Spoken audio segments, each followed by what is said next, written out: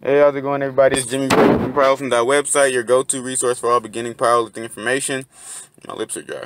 And today I am here to answer a question, which is, does the bench press make you bigger?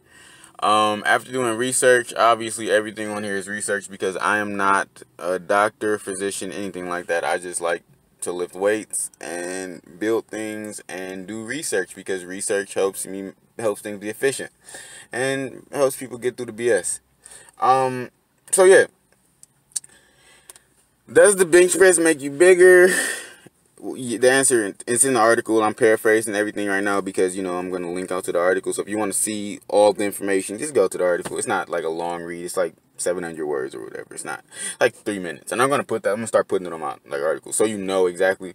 But so yeah, does the bench press make you bigger? The answer is yes. It's just not an optimal movement. It's more of a strength movement. It uses a bunch of different muscle groups. It uses like the pecs a little bit, your triceps, front or anterior delts, and your your lats, your upper back, to keep for stability.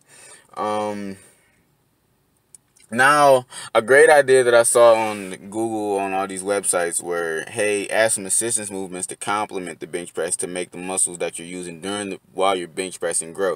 So, or you could just do the assistance movements, but I think that it makes sense to add a strength movement like the bench into your workout. And like, I've seen people with huge chests who only bench. I just don't think it's optimal. And I've also seen people who I've heard like trainers and these fitness gurus say like there's a certain body type that the bench press is best used by, which is like people with huge broad shoulders, round like shoulders. And not me, my body type, I'm more lean than anything. So like people with these huge shoulders, like square, like there's stocky dudes who can, or women who can like whose shoulders can handle that movement.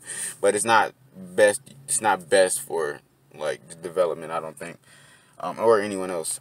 So understanding the bench press, I already told you exactly. This is another heading in the article. I already told you exactly what the bench press worked. It's a power movement. It works the pecs, triceps, lats. So adding in if you want to add in some assistance work, I have a few assistance movements on here that you can use.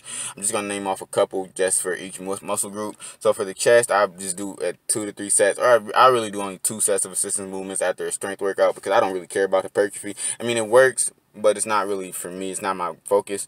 So you can do the dumbbell bench press, which works on symmetry, or chest flies, which it's a chest isolation movements. It focuses on your pecs. You want to use lighter weights with these, so 50 to 60% of your 1 rep max. So for the shoulder assistance movements, you can do standing the shoulder press, dumbbell shoulder press, lateral raises, 2 to 3 sets, same stuff. Tricep assistance work, single arm tricep extension, skull crushers, tricep kickbacks, 2 to 3 sets, lighter weights. Back assistance movements, you can do chin-ups, shrugs, lat pull-downs, etc. They're all on the post, so you can see them yourself. And that's pretty much it. So yes, the bench press does make you bigger, but it's just not the best. It's not the only movement you want to use to make certain muscle groups bigger. It doesn't focus on the chest. Contrary to popular belief, it doesn't do certain things that we just think that it does. I consider it more of a strength movement. Obviously, I'm a power lifter. So that's all I use it for. I don't think it's the best movement if you want to get big. You want to get strong. I've got very strong by bench pressing, but it hasn't really done much in terms of physique, obviously, as you can tell. I mean, I've gotten much bigger than I used to be. I've actually lost a little bit of weight. I'm 164 right now. I used to be like 182, so I lost a little bit of weight. But yeah, that was just a huge little tangent. I'm sorry about that. But yeah, that's pretty much it, guys. If you wanna, I'm gonna link out to the post link out to the article at the bottom of the description. I'm gonna also be posting more videos on a regular basis. So if you like this video, like and subscribe to the channel, and you'll be hearing from me next time. All right.